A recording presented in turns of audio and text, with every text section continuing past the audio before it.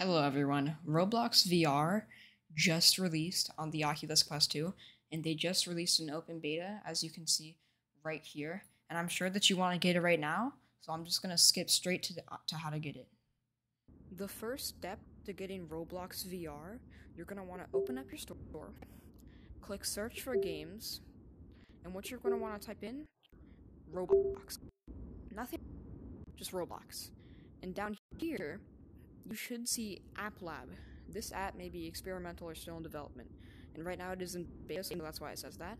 What you're going to want to do is you're going to want to click on this, right? Click View in Store, click OK, and there should be a little bit of a little download button right here, okay? It says start for me because I already have it downloaded. So right now, I'm going to show you how to log into your Roblox and all that good stuff and actually start playing.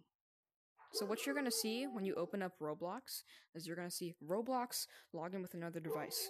And what you're going to do is you're going to click this button right here. It's going to show up a code like this. And basically what you're going to do is you're going to go to your PC when you see this, or your phone, anything like that, and I'll show you what to do from there. So you're going to want to have Roblox opened, and you're going to click Settings, and you're going to click Quick Login. And from here, whatever code it shows on your headset, you're going to type in here and it's automatically going to log in for you.